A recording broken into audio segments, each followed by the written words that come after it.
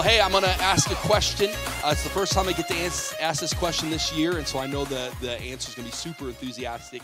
And so here's the question. Who is excited to get into the Word of God today? Come on. Come on, we are a church that loves the Word of God. We value the Word of God. Come on, it's the first time we get to be together, 2022, getting the Word of God. In fact, something that happens always, we've been talking about the new year. One of the big things that people like to do in the new year is to have New Year's resolutions. Anybody ever hear of somebody doing a New Year's resolution? A New Year's resolution would be like this. Like somebody will have say, in 2022, I want to exercise more. I want to lose weight. I want to get organized. I want to learn a new skill or a hobby. I want to live life to its fullest. I want to save money and spend less money. I want to quit smoking. I want to spend more time with my family and friends. I want to travel more. I want to read more. Have you ever heard any of these before? These are actually like the top 10. You search on Google. These are the top 10 New Year's resolutions that people make at the end of the year, going to the beginning of the year. And I want to let you know that usually in a New Year's resolution, people fail miserably. They are done with their resolutions usually by the end of the month, if not by the end of the first week. You're like, I want to lose weight, yet everybody and their brother gave you Christmas cookies and candy for Christmas, and you're like, well, after I polish off all these cookies and candy, like I usually do New Year's resolutions. If you've made some resolutions, God bless you, go for it. I'm trying to run every single day again. I'm back on the saddle. It's cold outside, but praise God, I got a treadmill in my basement, and but resolutions, it seems like you start off strong and you taper out. And I want to challenge us this year. In our church, Christian Assembly Foursquare Church, let's not make resolutions. Let's have a New Year's revolution. Can somebody say, not a resolution, but a revolution? What am I talking about? I'm talking about digging into the Word, finding out what God wants for you this year. Finding out what is it, God, that you want me to accomplish this year. Find it in the Word, and then just, to quote Nike, just do it. Can we? It's a New Year's resolution. In fact, this morning I want to dig right into the Word. I want to get to 1 Thessalonians chapter 5 this morning. 1 Thessalonians chapter 5 is popping up on our screens. Originally, as of last night, this message was a lot shorter. I had just a couple quick points I want to jump into. I was going to do it's like, man, what should we start off the year with? One of my favorite passages of Scripture, rejoice evermore, pray without ceasing, and everything give thanks. This is the will of God in Christ Jesus concerning you. You ever heard that scripture, popular scripture? I had a great message planned that just had a few points I was going to give you guys and get you out of here. And the more I dug, God said, go, keep going. Last night, as I'm trying to just hammer out those few points and say, okay, I got a nice, good New Year's message, I found myself going all the way back to verse 12 and going all the way to the end of this chapter. It was really the end of Paul's letter to the church in Thessalonica, where I started to write what God wants us to do. The original message was New Year's resolution, what God wants us to do in 2022. And I had just a couple points. But the more I dug, I started to get surprised. I said, no, this isn't happening, is it? And I got to the end writing the things that are in this passage of Scripture, these final instructions that Paul writes in this letter. And there were 22 things. So I have a 22-point message for you this morning that we're going to move quick on. If you find me stepping away from the podium, yell at me. I need to get back to my notes. Otherwise, we'll be here till 2023. But these are 22 things that God wants us to do in 2022. And I don't think this is a coincidence. It's not me just playing around with numbers. There's exactly 22 things in this passage of Scripture. I think God is, this is for the church forever and ever and amen. But I think this is for us in this season today, in this season, 2022. That God has for you, things that He wants us to do in 2022. So let's look at the passage of Scripture.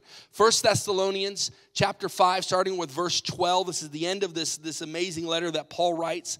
And this is what he writes. He says, now we ask you, brothers and sisters, to acknowledge those who work hard among you, who care for you in the Lord and who admonish you. Hold them in the highest regard and love because of their work. Live in peace with each other. And we urge you, brothers and sisters, warn those who are idle and disruptive. Encourage the disheartened. Help the weak. Be patient with everyone. Make sure that nobody pays back wrong for wrong, but always strive to do what is good for each other and for everyone else. Rejoice always. Pray continually. Give thanks in all circumstances, for this is God's will for you in Christ Jesus. Do not quench the Spirit. Do not treat prophecies with contempt, but test them all. Hold on to what is good. Reject every kind of evil. May God himself, the God of peace, sanctify you through and through. May your whole spirit and soul and body be kept blameless at the coming of our Lord Jesus Christ. The one who calls you is faithful, and he will do it. Brothers and sisters, pray for us. Greet all God's people with a holy kiss. I charge you before the Lord to have this letter read to all the brothers and sisters. The grace of our Lord Jesus Christ be with you. Let's pray. God, I'm thankful for your word this morning. I'm thankful for what you have for us, God. Lord, I pray, Lord, that people would receive something fresh from you today, Lord. Would you transform our lives, Lord, through the power of your word. We love you so much, and we trust you. In Jesus' name. Everybody said, amen. And so I got 22 things that God wants us to do in 2022. So I'm just going to jump right to it. I don't have any funny story to start off with. I just want to get right to it. Is that okay with everybody? Number one, honor your spiritual leaders. Honor your spiritual leaders. Right off the get-go in verse 12, in these final instructions that Paul writes, he says, now we ask you, brothers and sisters, to acknowledge those who work hard among you, who care for you in the Lord, who admonish you. Hold them in the highest regard and love because of their work. I want to say, I don't know who did this, when it started, how it started, but somewhere along the line, somebody dubbed the month of October as Pastor's Appreciation Month. And you guys, actually the last couple of years, really blessed me and really blessed pastors at this church and given gifts and prayed over us, and you had a Sunday designated for that. And I just want to let you know, I can speak for myself and behalf of all the pastors here in that church. That goes a long way. We really feel loved when you do that. We really feel encouraged when you do that. But can you do us a favor? Can you honor us not just on that day in that month, but throughout the year? Not with so much with gifts and monetary things, and if you like to still give gifts, I'm size 10.5. Garrett told you I like shoes. But I don't expect that ever. But here's what I'm asking you, and I have no qualms about asking you to honor us this way, because Paul asked for leaders to be honored this way, and he actually wrote it in the Bible, and so I think it's the Bible. It's okay for me to talk about. Can you do this? Can you commit this 2022, maybe pray for your leaders? To fight for your leaders, to fight for our family, to ask God to keep us healthy, to ask God to bless us and to give us wisdom. Can you stand up and stick up for us when people are talking about us behind our backs? Could you crush gossip in this church if you hear somebody saying, well, Pastor Matt, just stop them right there, or Pastor Linda, or Pastor Ken, just stop them right there and say, hey, we don't gossip in this church. Actually, we uphold our leaders. Come on, this is a biblical principle, and this is, I feel like, something God wants us to do. He wants us to honor spiritual leaders. And I love the fact that Paul even puts this in there. He doesn't say, your spiritual leaders who love you, who just encourage you. He also says your spiritual leaders who admonish you, correct you, rebuke you. You know what? We're in a day and age right now where people don't agree with the pastor, and he has maybe a stern word for them. You know what they do? They get up and they leave the church. Well, I'm going to find another pastor that I can agree with. I didn't like that word this morning. I didn't agree with what that pastor said, so I'm going to find a church. I'm going to find a church where the pastor preaches what I want him to preach. That's no way to live. Could you just maybe in 2022 let your pastors and leaders challenge you to maybe see how God wants to move in your life in a new perspective and just be challenged and grow this season? Can I get amen from somebody? All right. Number 2, we're going to keep moving. Be a peacemaker. Come on, Paul says right there in verse 13, he says, live in peace with each other. I think 2022, the church needs to get back to being peacemakers. Where we need to get back to saying, we are going to be the ones who make peace. Why? Because Jesus was really clear in his famous sermon, the Sermon on the Mount, Matthew chapter 5, verse 9. What does Jesus say? He says, blessed are the peacemakers, for they will be called the children of God. I think a lot of time we get it backwards. We like to be called the children of God, but we're not peacemakers. We in the church, we're going to stand up for our rights. We're going to stand up for that. I'll let you know, there's going to be a lot of people in, not just in the world, but we'll narrow it down to your world. There are people in your world who are going to do you dirty. They are going to do you wrong. Listen, somebody in your family is going to do you wrong. Your boss is going to do you wrong. Listen, the system that we live in is going to do you wrong. The government's going to do you wrong. And what do? We want to rise up and we want to stand up and don't how dare you. And we get to a spot where we're like, hey, we gotta just take a step back. What did God call us to do? He called us to be peacemakers. If you are children of the Most High God, if you are children of God, the only reason Jesus says you are children of God, he says, blessed are the peacemakers, for they will be called children of God. You notice he didn't say blessed are the troublemakers? He said blessed are the peacemakers. Listen, now there's a difference between pointing your finger at somebody and saying you are the problem, and instead of looking at that person and pointing this way and saying, hey, I want to show you the answer. I'm going to show you the Prince of Peace. In 2022, we need to be peacemakers. Number 3, we need to call people up. Verse 14 says that, and I urge you, brothers and sisters, warn those who are idle and disruptive. What is Paul saying? He says, hey, we need to address people in the church who are lazy and they're making waves.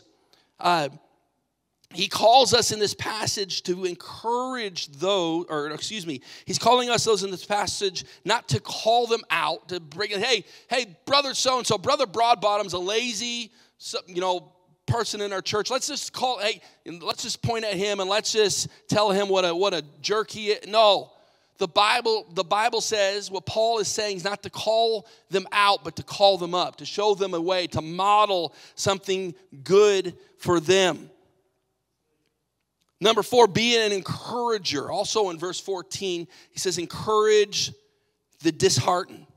One of the things in 2020 and 2021, those 2 years especially, that I've seen that worked really well, it's taken the wind out of people's sails. People who were once confident and bold have found themselves second-guessing themselves. They find themselves, their confidence is gone, their determination has diminished. And what Paul calls us to do in this passage is to encourage those who are losing heart. Encourage the disheartened. I believe that the confidence that Jesus has put on the inside of you, the confidence and the boldness that you have because of the power of the Holy Spirit on the inside of you, I believe as you encourage others, what's in you will be on them. What you are about will suddenly rub off on other people. And I believe in the power of transference, that when other Christians are feeling lonely or feeling blue or losing heart, I believe the Bible says to do what? To lay hands on people. There's something about community. There's something about saying, hey, Laney, I got you today, man. There's something about sending an encouraging text. There's something about just being an encourager in someone's life that can lift them up, that what's on you will suddenly be on them. In fact, Hebrews chapter 3, the author of Hebrews tells us in verse 13, but encourage one another daily as long as it's called today. You know what I like about today? Today is today, and today's the day to encourage. When we get to tomorrow, guess what tomorrow's called? Today. That's a day to encourage. But when we get to the end of this month and when we get to February, it's still, when we get there February 1st, guess what? It'll still be called today. That's a day that we get to encourage each other. If we're not encouraging each other, we're missing it, because the Bible says to encourage each other while it's called today. So what's a good day to encourage someone? Today. Number 6, number 5, I jumped the gun. Number 5, look to help. Look to help. Also in verse 14, Paul writes this, help the weak. We need to look to help. There is no shortage. Listen, there is no shortage of those who are weak around us. Look around. People are sick. People are broken. People are in need. People are in the middle of bad seasons. There's the weak all around us. And Paul is charging us through the power of the Holy Spirit for us to be help to the weak. In fact, many times we'll do this. We think being help is this. It's just praying for people. Oh, you're in a bad situation. Well, let me pray for you. Let me pray for you. Let me pray for you. Let me pray for you. That's good, but sometimes did you know that while you are praying for somebody, God is answering the prayer that you are praying by putting you in that position right where you are so that you can be help to somebody. So you can be a blessing to somebody. Come on, James talks about it. He says, hey, we need to let our faith become alive. We need to have a living faith. Don't just pray for, say, hey, I hope you stay warm. I hope, you know, everything's good. I hope you get fed. No, we need to say, hey, we need to put our faith into action. So there's sometimes we need to recognize that we are the help that we've been praying for somebody's life. Amen? Number 6, let patience win. Oh, this is the hard one. Let patience win, because I love what Paul, how he finishes up verse 14. He says, be patient with everyone. Dang it, Paul. You're messing me up, man. Be patient with everyone. This is a hard one. Why? Because we are not naturally patient. We are naturally impatient. Just put me in the line at Disneyland. You know what I mean? 100 degrees out, waiting to ride the teacups. I just said no tangents. I once went to Disneyland. They had the brand new Cars ride. And we went to the Cars ride. We waited for 3.5 hours in 95-degree weather. And we finally got to the front. It was our turn. And the stupid car said, sorry, everybody, the ride is broken down. Oh, man.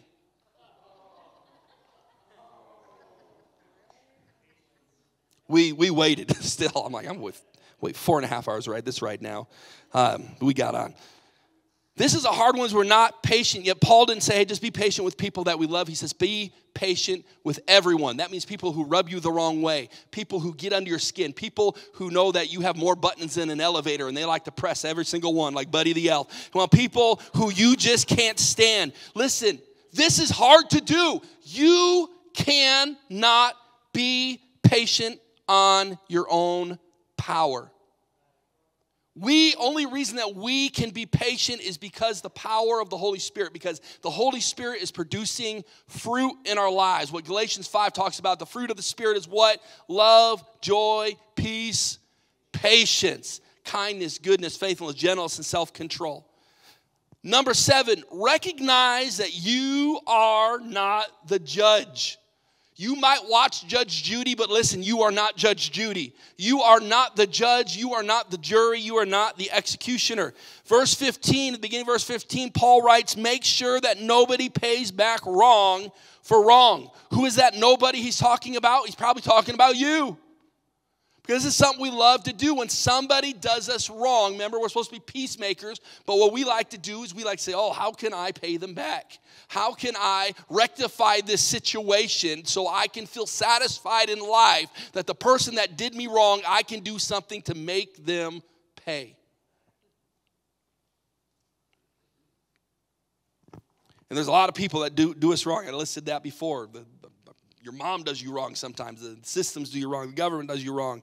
You know what the Bible says? The Bible says in Romans chapter 12, verse 19, Paul writes this, do not take revenge, my dear friends, but leave room for God's wrath, for it is written, it is mine to avenge. I will repay, says the Lord. It's God's business. He's the judge. You are not. Next one. Number 8, put others first. Second part of verse 15, after he says, hey, don't pay anybody back wrong for wrong, but he says this, but always strive to do what is good for each other and for everyone else. Everyone else. It's not too hard to live for Jesus when you're putting other people's needs in front of your needs. Did you know that? It's not too hard to get close to God when you are serving other people. Why? Because this is the heart of Jesus. When Jesus came to this world and lived among us as a man, he said this, I didn't come, even though I'm the King of Kings, even though I'm the Lord of Lords, even though I'm the Messiah, I'm the Christ, I'm God, I didn't come to this earth to be served. I came to this earth to serve. This is the heart of Jesus, that we would have this heart, that we say, hey, we're going to put other people's needs in front of our needs, and we are going to be a blessing, and we are going to serve, and we are going to love the way that Jesus loved. Number 9, be full of joy. Come on, quick, simple verse 16. Rejoice sometimes. Rejoice when you feel like it. Rejoice every second Tuesday of the month. No, it says rejoice when? Always. All the time. What time is it? It's rejoicing time. That means we should be ready to party at the drop of the hat. We should be ready to rejoice. We should be full of joy. Now, I love the fact that Paul didn't write, says, be happy all the time. So we're not happy all the time.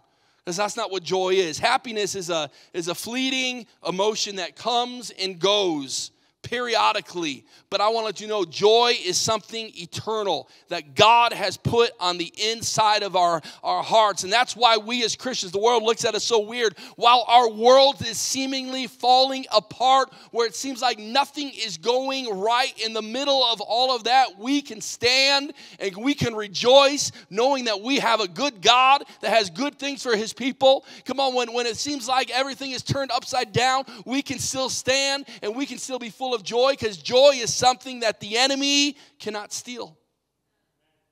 It's a gift from God. His joy is our strength. So what time is it? It's about rejoice o'clock. Amen. Number 10, do not have a busy signal. Verse 17. My friend Terry likes this verse. Pray continually. Pray continue. Now, that's an intimidating verse. I want to let you know what Paul isn't expecting you to get up in the morning and kneel by your bed, kneel down in your bed and begin to pray. And the Bible says pray continue, so I just got to stay right here and I just got to keep praying and praying and praying and praying and praying. You know, the sun just went down. Is it bedtime? Okay, now I can go back to bed. Paul isn't saying to do that. What is Paul saying? Paul is saying get in the attitude of prayer. Have an open line of communication with God. Well, what is the busy signal? You guys remember we have phones now that just leave messages, and there's call waiting and all that kind of stuff. You know, back in the mid 80s and the early 90s, if there was a teenage girl at the house that you were trying to call, you could never get through. You couldn't leave a message. There was a signal that would come up called the busy signal. You guys remember the busy signal? One of the worst sounds in the world. Like what in the like it's going in your ear. It's a busy signal.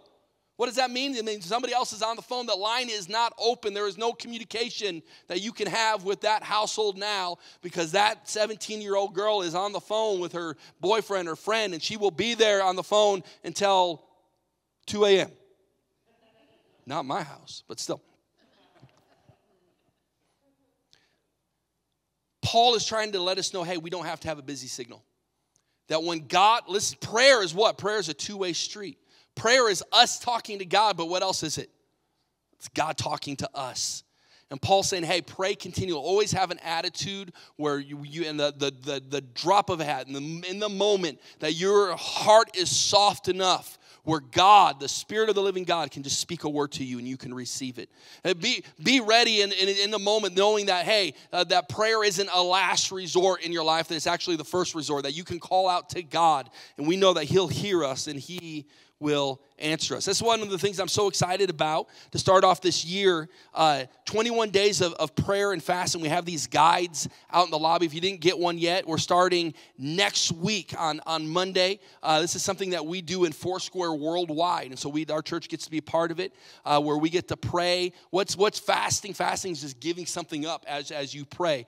For some people, it's food. For some people, it's TV. For some people, it's social media. But whatever it is, I want to encourage us as a church. How you say, I don't know how am I going to do this. It's really easy. A lot of people think that you have to pray for hours at a time, but you can just even take 5-10 minutes a day. Say, I'm going to go use this guide. I'm going to pray. It has prayer steps in there for you. If you have kids, there's a family one right here you can do with your kids. It's powerful. If you can pray for 21 days straight, I want to let you know it forms a habit on the inside of you that won't be broken. And so I want to encourage you, be a church that prays in 2022. Amen? Come on, number 11, moving right along. Have the attitude of gratitude. Verse 18 says, give thanks in all circumstances, for this is God's will for you in Christ Jesus. Did you catch that? It's God's will that you're thankful. It's God's will that you have gratitude in your life. As believers, we should be eternally grateful for the work that Jesus is doing on the inside of us. Your sins were many, and God has forgiven your sins. You have something to be grateful for. Can somebody say amen? Amen. There's a lot of things that we have to be grateful for. Come on. Now I want to let you know that thankfulness builds trust in Jesus. You want to know, how can I trust Jesus? Begin to start to look at all the things that he has done for you. Have a heart of gratitude and say, it's easy to trust Jesus. Because my heart's so thankful. Come on, the next one, number 12, stay hot. That's a good verse on a cold morning like this. Stay hot, meaning this. Verse 19, do not quench the Spirit. I want to let you know that the Spirit of God, the Holy Spirit, if you are a believer, he is inside of you. He is burning hot. He is burning bright. There's power for you this morning through the Holy Spirit. He wants to do the miraculous through you. And here's how we can quench him. When we walk away from his will, when we walk away from his ways, when we do those things, say, I'm going to be disobedient to the leading of the Spirit of my life. It's like taking that hot fire that's inside of us and taking a pitcher of water and just quenching that fire, just extinguishing that fire. I want to let you know we need to let this fire that's inside of us burn bright. The way to do that is to listen to the Spirit and follow his leading. Amen? Number 13, have an open heart. Verse 20, in the first part of verse 21 says, do not treat prophecies with contempt, but test them all. What does that mean? I want to let you know in 2022, God wants to speak to you. And he does in many different ways. He'll do it through the word. He'll do it through prayer. But you know what? One of the ways that God can speak to you is through other people. That there's some people that operate in the gift of prophecy and they don't even know they have this gift. That they just open their mouth and they tell you something that's from God. And you say, well, how do I've had people tell me things in the past, and I've been burnt in the past, and I've listened to people, I've trusted people, and I found out that wasn't a good word for me. And well, how do I know when somebody gives me a word of prophecy if it's really from God? Well, I'd see, Paul says it right here, we test all of those words that are given to us. How do we test it? We filter it through the word of God. Do you know that God, when real prophecy is spoken to you, that God will always confirm his word? That when we get into Scripture, we can see, well, man, brother so-and-so or sister so-and-so said this, and look it right here. This is what the Word of God says. That totally, come on, that what they're saying is backing up what the Word of God is already telling me. That prophecy shouldn't be something like just brand new out of the blue, some new weird doctrine. No, it should be something that's already God speaking to you, the Bible, and you've done your devotions, you've read the Bible, and you say, oh, man, it's a good word, and all of a sudden somebody tells you the exact same thing, maybe in a different way. You're like, woo, God just confirmed what he already told me in his word. I'm going to double down on this now. I'm going to go for it. Come on, this is what we do. We filter it through the word of God. And I want you to know, if somebody gives you a word and it doesn't line up with this book, that word is not from God. Amen? Next one, number 14. I got to keep moving here, people. Get a grip. Look at your neighbor and say, get a grip. Get a grip. What is that? Verse 21b says this, hold on to what is good. In 2022, listen, we need to hold on to what is good. There's a lot of bad things happening all around us in this world. There's a lot of things that are just junk and garbage and things that are cluttering our lives. I love what Paul says, hold on to what is good. Do yourself a favor this year, and anything that you have is good, and anything that you have is from God. Just tighten your grip a little bit on things. I'm going to hold on to this. Maybe it's your family. Maybe it's a relationship or a friendship. Maybe it's just the time that you've set aside that you have to spend time with God, and you see things starting to clutter your life, and that time seems to be dissipating. No. Hold on to what is good. James tells us in James 1:17 that every good and perfect gift from above comes down from the Father of heavenly lights, who does not change or cast a shifting shadow. Come on, the gifts that we have that are good, they're from God. Hold on to what is good. Get a grip. Number 15, every wife in this church probably likes this one. Clean your house. Husbands, no, this is what I mean by that. Verse 22. Reject every kind of evil. We got to reject every kind of evil. One of my favorite movies from way back in the day, and it's kind of been revived because they got a show called Cobra Kai on Netflix, but I remember the old school, the Karate Kid movie back from the 80s. And I remember the scene that is actually impactful to me, even though it's the bad guys that are doing this. You kind of get this scene in the dojo, and all the students are lined up in perfect formation, and they're kind of got their little karate stance going on, and their sensei is walking up and down the aisles, and he's saying this: fear does not exist in this dojo, does it? And all the students answer back, no, sensei. He's like, pain does not exist in this dojo, does it? No, sensei. Come on, defeat does not exist in this dojo, does it? No, sensei. This is the type of attitude that we need to take when it comes to evil things entering our lives and entering our families and entering our house. It's time for the church to take a stand. Come on, lust does not exist in our house, does it?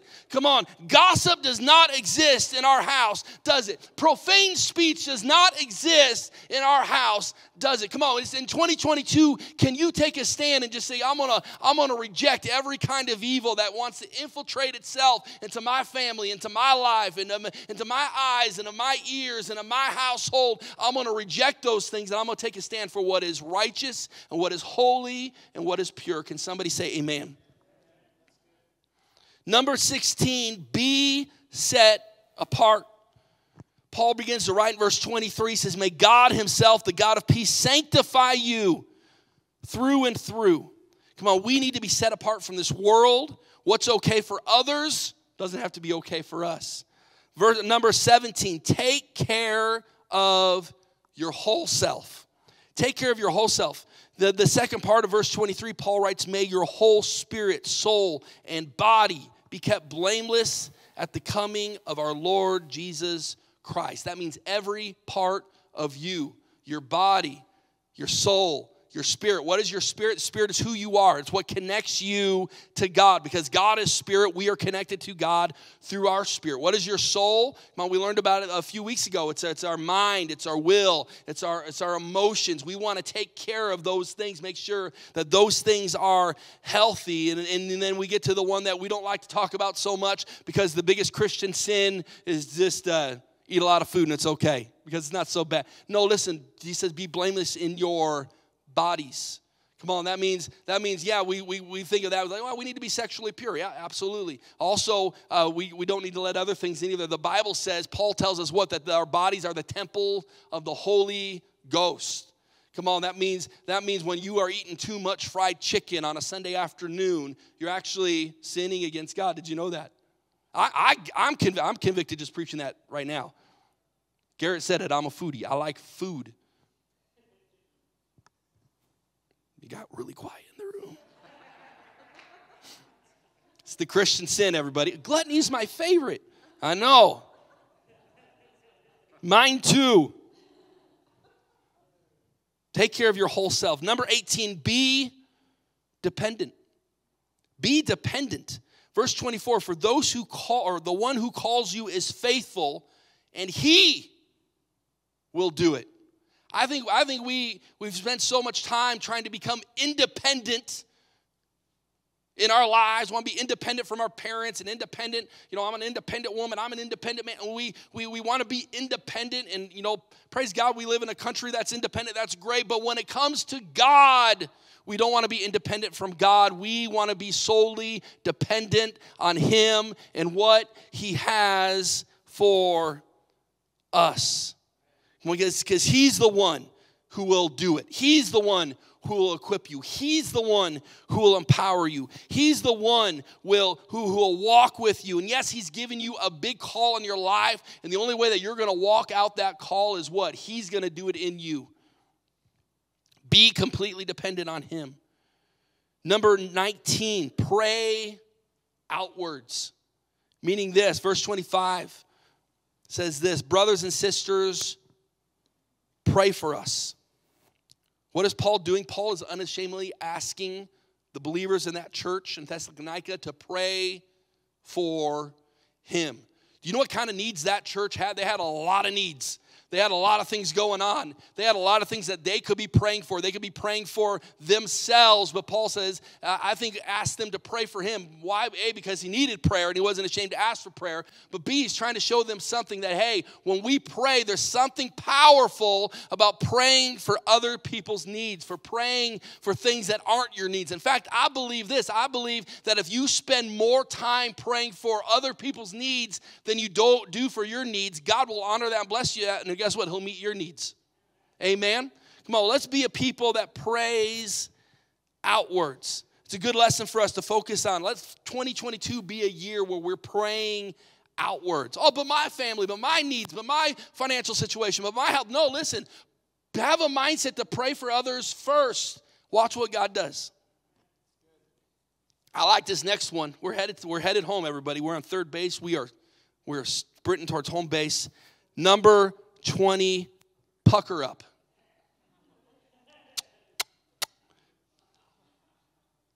Come on, one of the taboo verses that we were not allowed to quote during COVID.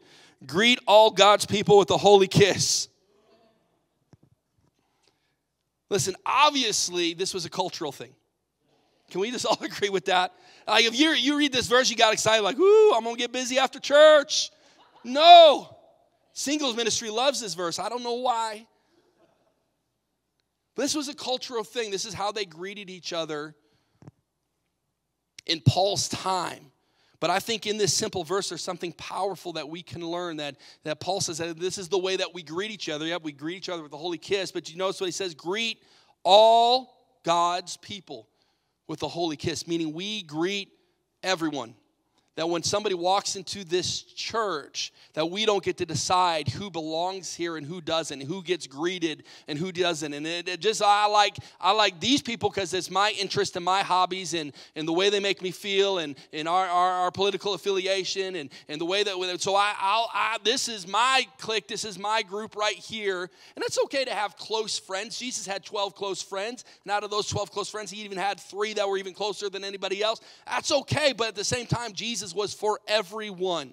What Paul is saying, hey, greet all of God's people with the holy kiss. Meaning anybody who walks through the doors of this church, they're a child of God. We need to greet them with the love of Jesus. Look at your neighbor and say, pucker up, buttercup. Come on, we need to get out the spiritual chapstick, so to speak. Show love to God's people. Show love to those who come through the doors of this church.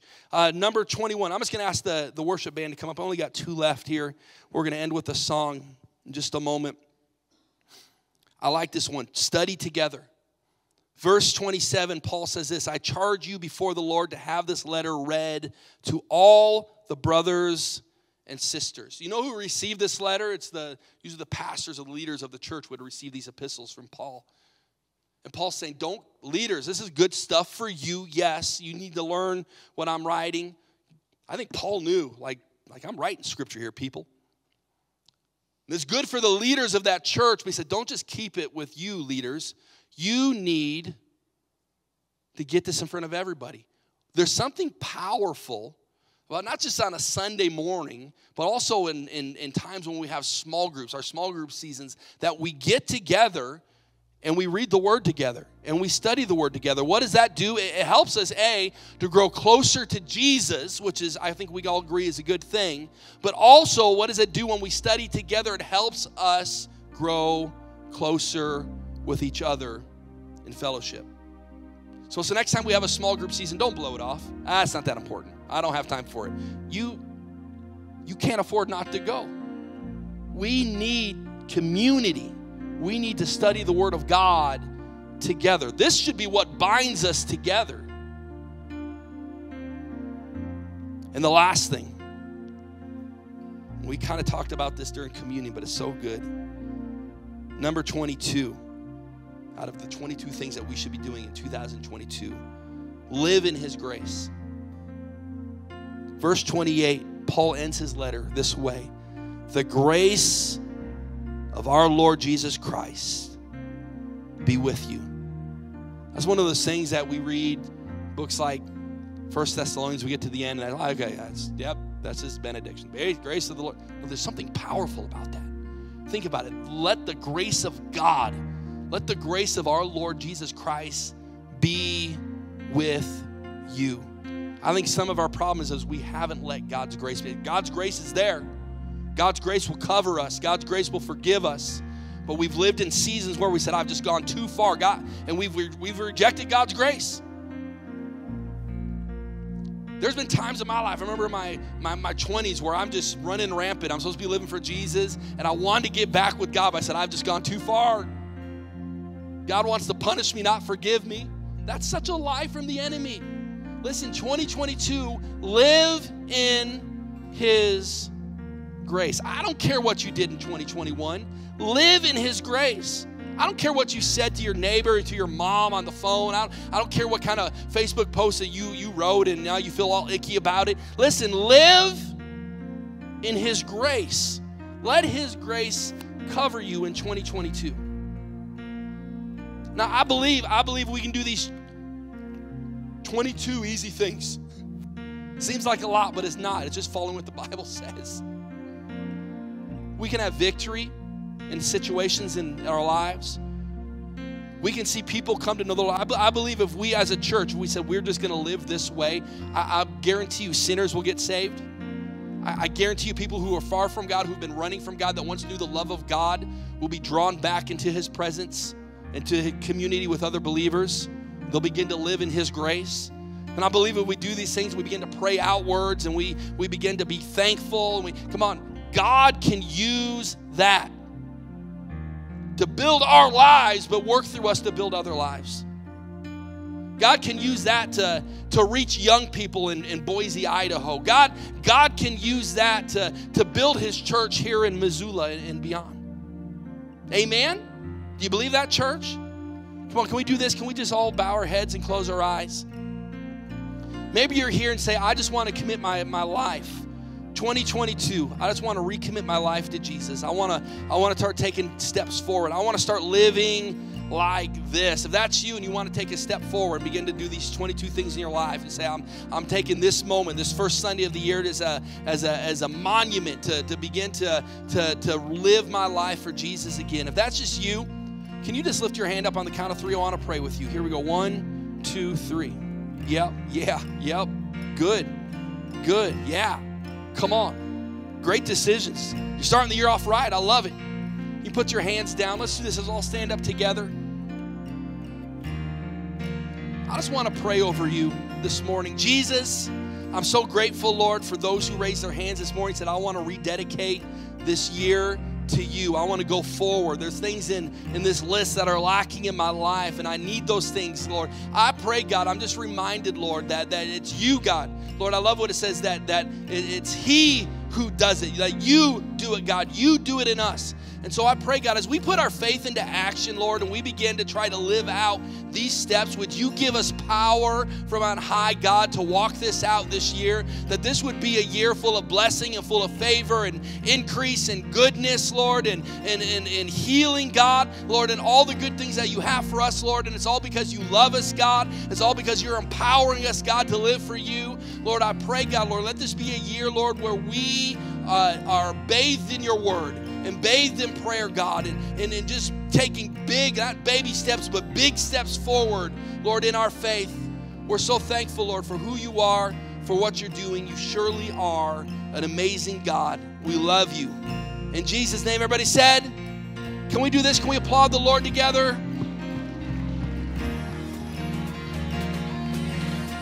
If you were encouraged by today's message, go ahead and click the like button and leave us a comment to let us know you were listening. Also, you can hit that subscribe button right there as we upload a brand new video every single week. If you have a prayer need or want to find out more about our church, you can visit us at camissoula.org. Thanks for watching, and we'll see you next time.